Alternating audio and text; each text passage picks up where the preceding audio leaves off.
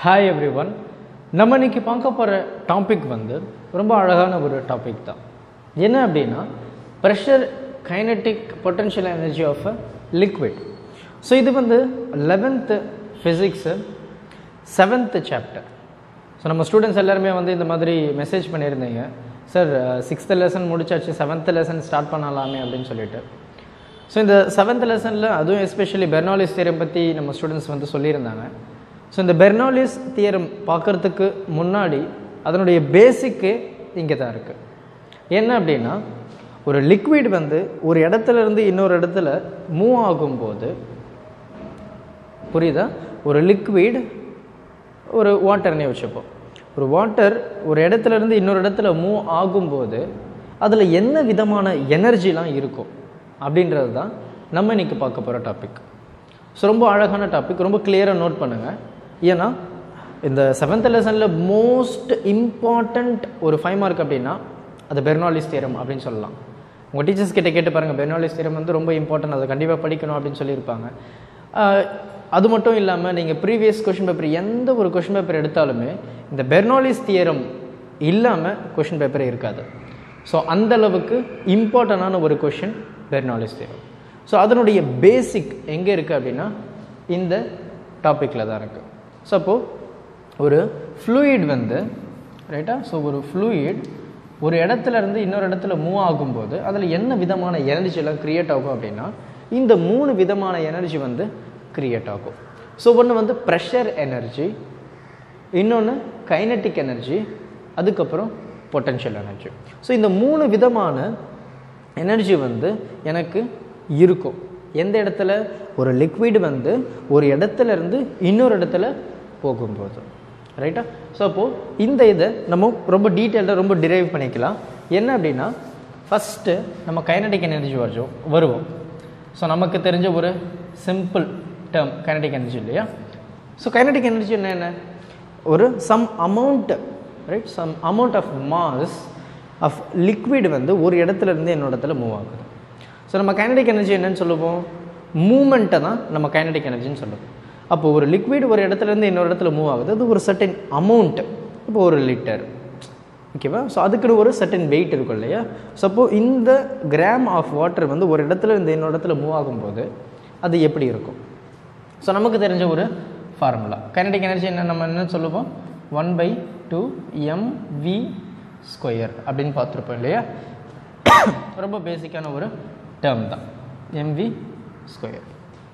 அப்போது இந்த kinetic energy per unit mass, அதாவது ஒரு சின்ன சின்ன அமௌண்ட் ஆஃப் மாஸ் எடுத்தோம் அப்படின்னா அந்த அமௌண்ட் ஆஃப் மாஸுக்கு, அதாவது மாஸ் ஆஃப் ஃப்ளூயிடுக்கு எனக்கு கைனட்டிக் எனர்ஜி எப்படி இருக்கும், அதாவது kinetic energy per unit mass, சரியா.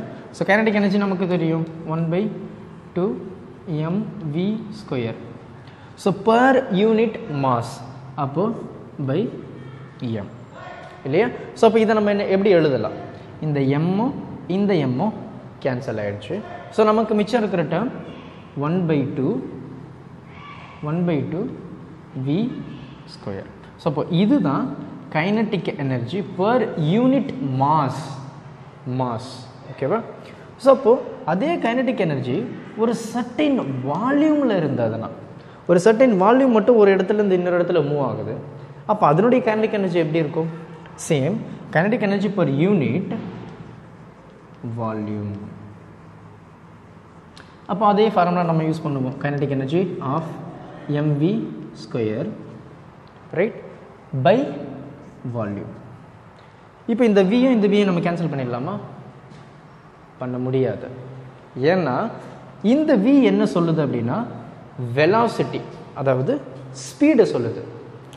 இந்த v என்ன சொல்லுது அப்படின்னா வால்யூம் சொல்லுது, சரியா. v ஒரே மாதிரி இருக்கிறதுனால கேன்சல் பண்ணிடக்கூடாது, சரியா. இந்த vன்றது வெலாசிட்டி, இதுன்றது வால்யூம். ஸோ இது கேன்சல் பண்ண முடியாது. ஸோ இந்த டேர்ம் நம்ம எப்படி எழுதலாம், ரொம்ப சிம்பிளாக எழுதலாம். எப்படி எழுதலாம், நமக்கு வந்து டென்சிட்டியை நம்ம ரோ அப்படின்னு டிஃபைன் பண்ணுவோம். டென்சிட்டியை நம்ம என்ன சொல்லுவோம், மாஸ் பை வால்யூம் இல்லையா. Density which is equal to mass by volume. நம்ம இந்த variation of g with depth அதில் பார்த்துருப்போம். டென்சிட்டி என்ன? மாஸ் பை வால்யூம் இல்லையா? அப்போ இங்கே பாருங்களேன், எனக்கு mass by volume, mass by volume என்னது? டென்சிட்டி. அப்போது இது which is equal to 1/2. Mass by volume என்னென்னு சொல்லலாம்? டென்சிட்டி. அதான் நம்ம வந்து ரோ அப்படின்னு சொல்கிறோம். இந்த v ஸ்கொயரு அப்படியே தான் இருக்குது. புரியுதா? ரொம்ப சிம்பிள் தான். இதுதான் kinetic energy per unit mass per unit volume. முடிஞ்சதா? நெக்ஸ்ட் நம்ம பொட்டன்ஷியல் எனர்ஜி போயிடலாம். ஸோ பொட்டன்ஷியல் எனர்ஜி என்ன? ரொம்ப சிம்பிளான ஒரு விஷயம்தான் பொட்டன்ஷியல் எனர்ஜி. அப்போது ஒரு லிக்விட் ஒரு இடத்துலேருந்து இன்னொரு இடத்துல மூவ் ஆகுது. ஆனால் இப்படி இல்லை, ஒரு சர்டன் ஹைட்லேருந்து ஒரு லிக்விட் மூவ் ஆகுச்சு அப்படின்னா அதனுடைய potential energy per unit mass எப்படி இருக்கும், per யூனிட் வால்யூம் எப்படி இருக்கும், அதை தான் நம்ம இன்றைக்கி இந்த டாப்பிக்கில் பார்க்குறோம். அதாவது potential energy of a liquid. So நமக்கு தெரியும் இல்லையா, பொட்டன்ஷியல் எனர்ஜி நம்ம PE which is equal to mgh. So இதுதான் வந்து பொட்டன்ஷியல் எனர்ஜி. நம்ம kinetic energy of mv square பார்த்தோம் இல்லையா, அதே மாதிரி பொட்டன்ஷியல் எனர்ஜி நம்ம mgh அப்படின்னு சொல்லுவோம். ஒரு சர்டன் ஹைட்லேருந்து ஒரு லிக்விட் ஃப்ளோ ஆகுது, அதனுடைய பொட்டன்ஷியல் எனர்ஜி எப்படி இருக்கும் per unit volume. Same thing, எந்த ஒரு டிஃப்ரென்ஸுமே இல்லை. அப்போது இந்த potential energy per unit mass, ரைட்டா? ஸோ அப்போது இந்த mgh பை மாஸ் m, அப்போ இந்த எம்மும் இந்த எம்மும் கேன்சல் ஆகிடுச்சு. நமக்கு கிடைச்ச வேல்யூ என்ன? gh, ரைட்டா? அப்போது ஒரு potential energy per unit mass எப்படி இருக்கும் அப்படின்னா g into h per unit mass. அப்போ இந்த எம்மும் கேன்சல் ஆகிடுச்சு. ஸோ அப்போ அதே potential energy per unit volume. Volume என்ன? நம்ம இங்கே பண்ணோம் இல்லையா, அதே தான் பண்ண போகிறோம், எந்த ஒரு சேஞ்சஸுமே இல்லை. mgh பை என்னது? வால்யூம் v, ரைட்டா? v. ஸோ இதில் எதனா சந்தேகம் இருக்கா? இல்லை. ஸோ இந்த டைம் நம்ம எதனா பண்ணலாமா? இங்கே நம்ம என்ன பண்ணியிருப்போம்? மாஸ் பை வால்யூம் என்ன சொல்லிட்டோம்? டென்சிட்டி ரோ அப்படின்னு சொல்லிட்டோம். அப்போ அங்கேயும் அதே தானே, மாஸ் பை வால்யூம். அப்போ இதையும் நம்ம என்ன சொல்லலாம்? ரோ இந்த g அதே h, ரைட்டா? ஸோ இதுதான் potential energy per unit volume, per unit mass. புரியுதா? ஸோ பொறுமையாக பாருங்கள், ரொம்ப கிளியராக இருக்கும். நெக்ஸ்ட் எல்லாமே முடிச்சாச்சா? முடிச்சிட்டோம்மா. கைனடிக் பார்த்தாச்சு, பொட்டன்ஷியல் பார்த்தாச்சு, ப்ரெஷர் இன்னும் பார்க்கலையே, அதையும் பார்த்துடலாமா? ரைட். ஸோ இப்போ நான் என்ன பண்ண போகிறேன், இது அழிச்சிடுறேன். ஸோ கிளியராக புரிஞ்சிருக்கோம் இல்லையா? ஓகே.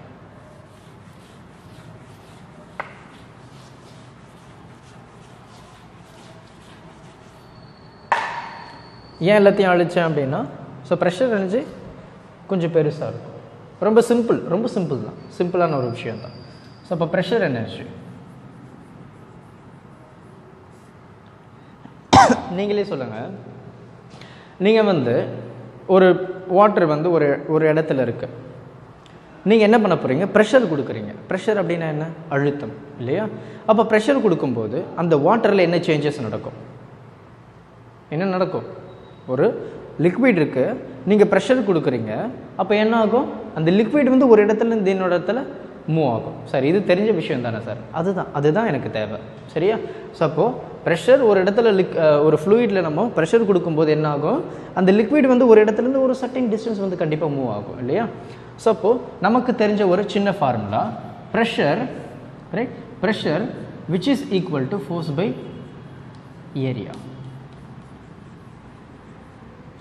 ப்ரெஷர் அப்படின்னா என்ன? Force by area. அப்போது இந்த டேர்மில் இருந்து நான் வெறும் ஃபோர்ஸ் மட்டும் வச்சுருக்கேன். அப்போ force which is equal to pressure into area. பாருங்கள், ரொம்ப பெருசாக இருக்குல்ல எழுதுறதுக்கு, அதனால் இந்த ஃபோர்ஸ் F அப்படின்னு சொல்லிட்டு ஷார்ட்டாக force which is equal to pressure நான் P அப்படின்னு சொல்கிறேன், ஏரியாவை A அப்படின்னு சொல்லியாச்சு. அதே தான் ஷார்ட் ஃபார்ம், சரியா? ஸோ இப்போ நம்ம என்ன பண்ண போகிறோம்? நமக்கு தெரியும் இல்லையா, ப்ரெஷர் கொடுக்குறோம், ஆல்மோஸ்ட் எல்லாமே சேம் தான் இல்லையா? ஃபோர்ஸ். அப்போது ஃபோர்ஸ் கொடுக்கும்போது ஒரு லிக்விடில் என்ன ஆகும்? ஒரு சர்டன் டிஸ்டன்ஸ் வந்து மூவ் ஆகும். நீங்களே தானே சொன்னீங்க அதே தான். அப்போது ஃபோர்ஸ் கொடுக்குறேன், ஒரு செட்டிங் டிஸ்டன்ஸ் வந்து அது மூவ் ஆகுது. அப்போ இங்கேயும் அதே தானே, இன்ட்டு டி. ஸோ ப்ரெஷர் கொடுக்குறேன், விச் மீன்ஸ் ஃபோர்ஸ் கொடுக்குறேன், ஒரு இடத்துல டிஸ்பிளேஸ்மெண்ட், ஒரு டிஸ்டன்ஸ் வந்து மூவ் ஆகுது. அதே தான் இங்கே டிஸ்டன்ஸு. ரைட்டா? ஸோ நமக்கு தெரிஞ்ச ஒரு சின்ன ஃபார்முலா தான். ஃபோர்ஸ் இன்ட்டு டிஸ்டன்ஸை நம்ம என்ன சொல்லியிருப்போம், நம்ம அந்த ஒர்க் அண்ட் கைனடிக் எனர்ஜியில் நம்ம பார்த்துருப்போம் இல்லையா? ஸோ ஒர்க் அப்படின்னா என்ன, ஃபோர்ஸ் இன்ட்டு டிஸ்டன்ஸ். ஒர்க் பண்ணுறோம் அப்படின்னா எனக்கு ஒரு சம் ஃபோர்ஸ் இருக்கும், கண்டிப்பாக அந்த ஃபோர்ஸ்னால ஒரு டிஸ்டன்ஸ் வந்து மூவ் ஆகிருக்கும் இல்லையா? ஸோ அப்போ எஃப் இன்ட்டு டி நம்ம என்ன சொல்லலாம், ஒர்க். ஏன்னா சொல்கிறேன், ஏன்னா நமக்கு ஒர்க் அப்படின்னா ஃபோர்ஸ் இன்ட்டு டிஸ்டன்ஸ், இது ஃபார்முலா. ஸோ அப்போ எஃப் இன்ட்டு டியை நான் ஒர்க் அப்படின்னு சொல்லியாச்சு, விச் இஸ் ஈக்குவல் டு இந்த பி. நான் இன்னொன்று என்ன ஆட் பண்ண போகிறேன் அப்படின்னா area into distance. Area into distance அப்படின்னா நம்ம வால்யூம் அப்படின்னு சொல்லுவோம், அதுவும் ஒரு ஃபார்முலா தான். சரியா? வால்யூம் அப்படின்னா ஏரியா இன்ட்டு டிஸ்டன்ஸ். ஸோ அப்போ இதை வந்து நான் வி அப்படின்னு சொல்லியாச்சு. ஸோ அப்போது நம்ம ப்ரெஷர் எனர்ஜி நம்ம மொத்தமாக எப்படி சொல்லலாம், இந்த டபிள்யூவை நான் இபி அப்படின்னு சொல்கிறேன். ஒன்றுமே இல்லை, ப்ரெஷர் எனர்ஜி அவ்வளோதான். So pressure energy which is equal to இந்த பி வி. புரியுதா? எதனா டவுட் இருக்கா? இருக்காது. ஸோ நான் பொறுமையாக ஜஸ்ட் இது மட்டும் ஒன்ஸ் சொல்லிடுறேன். ப்ரெஷர் அப்படின்னா என்ன, ஃபோர்ஸ் பை ஏரியா. அப்போ ஒரு லிக்விடில் நம்ம ப்ரெஷர் கொடுத்தோம் அப்படின்னா அந்த லிக்விட் வந்து ஒரு இடத்துல இன்னொரு இடத்துல மூவ் ஆகும். ஸோ அப்போ டிஸ்டன்ஸ் வந்து கண்டிப்பாக இருக்கும் இல்லையா? ஸோ அப்போ இந்த ஃபோர்ஸ் மட்டும் இங்கே வச்சுட்டு நான் ஏரியா அப்படி எடுத்துகிட்டு போயிட்டேன். அப்போ force pressure into area. So இதை நான் ஷார்ட் ஃபார்மில் எஃப் ப்ரெஷர் ஏரியான்னு எழுதியாச்சு. ஸோ அப்போ நான் ஃபோர்ஸ் கொடுக்குறேன் இல்லையா, ப்ரெஷர். அப்போ கொடுக்கும்போது என்ன ஆகும், சம் டிஸ்டன்ஸ் வந்து மூவ் ஆகும். ஸோ அந்த டி இங்கே எழுதியிருக்கேன், இங்கேயும் அந்த டிஸ்டன்ஸ் எழுதியாச்சு. எஃப் இன்ட்டு டியை நம்ம என்ன சொல்லுவோம், ஒர்க். அப்போ எஃப் இன்ட்டு டி பதிலாக டபிள்யூ, ஒர்க் அப்படின்னு சொல்லியாச்சு. ஸோ அப்போ ஏரியா இன்ட்டு டிஸ்டன்ஸை நம்ம வால்யூம் அப்படின்னு சொல்லுவோம். ரைட்? ஏரியா இன்ட்டு டிஸ்டன்ஸ் என்னது, வால்யூம். இந்த பி அப்படியே தான் எழுதியிருக்கேன், ப்ரெஷர் அப்படியே எழுதியிருக்கேன். ஏ இன்ட்டு டியை நான் வந்து வால்யூம் அப்படின்னு சொல்லியாச்சு. ஸோ அப்போது இது என்னது, எனக்கு டோட்டல் ப்ரெஷர் எனர்ஜி. ஸோ அப்போ பி அப்படின்றது ப்ரெஷர், இன்றது எனர்ஜி. ஸோ அப்போ pressure energy which is equal to PV. ரைட்டா?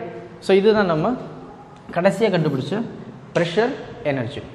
ஸோ நமக்கு தெரியும் இல்லையா, நம்ம அந்த பொட்டன்ஷியல் எனர்ஜிலேயே பார்த்துருப்போம், கைனடிக் எனர்ஜிலேயே பார்த்துருப்போம். அந்த கைனடிக் எனர்ஜி பொட்டன்ஷியல் எனர்ஜி நம்ம என்ன பண்ணிப்போம், per unit mass per unit volume அப்படின்னு பார்த்துருப்போம் இல்லையா? அதே தான். அப்போ pressure energy, right? So pressure energy EB அப்படின்னு வச்சுப்போம். So per unit mass.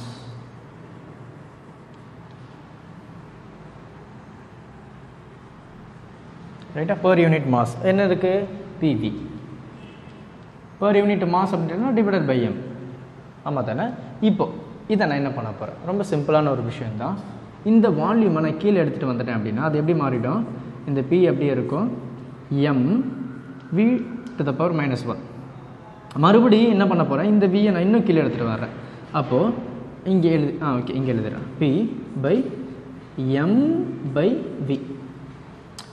First இங்கே இருந்தது, அது கீழே எடுத்துகிட்டு வந்தால் இன்வெர்ஸ் ஆகிடுச்சு, மறுபடியும் கீழே எடுத்துகிட்டு வர மறுபடியும் ப்ளஸ் ஆகிடும் இல்லையா? அப்போ மாஸ் பை வால்யூம் நம்ம என்ன சொல்லுவோம், மாஸ் பை வால்யூம் டென்சிட்டி. அப்போ பி பை ரோ. ரைட்டா? ஸோ இதுதான் வந்து எனக்கு pressure energy per unit mass. Mass பண்ணியாச்சு. நம்ம இன்னொன்று பண்ணியிருப்போமே, என்னது, வால்யூம். அப்போது பெர் யூனிட் வால்யூம், நான் இங்கே வால்யூம் மட்டும் அப்படி எழுதியிருக்கேன். சரியா? ஸோ அப்போ ப்ரெஷர் எனர்ஜி என்ன, பிபி பெர் வால்யூம். ஸோ அப்போ இது என்னது, வால்யூம், இது என்னது, வால்யூம். அப்போ இது ரெண்டுத்தையும் நான் கேன்சல் பண்ணிட்டேன். அப்போ which is equal to be. ரைட்டா? ஸோ அப்போது pressure energy per unit volume என்ன அப்படின்னா வெறும் பி தான். ஸோ இப்போ pressure energy per unit mass B by row density. ரைட்டா? ஸோ பொறுமையாக பாருங்கள், இது புரிஞ்சதுன்னா போதும். பெர்னோலிஸ் தியரம்லாம் ரொம்ப ஈஸியான மேட்டர். சரியா? ஸோ எதனா டவுட்ஸ் இருந்தது அப்படின்னா கமெண்ட் பண்ணுங்கள். Thank you. Help others with a smile.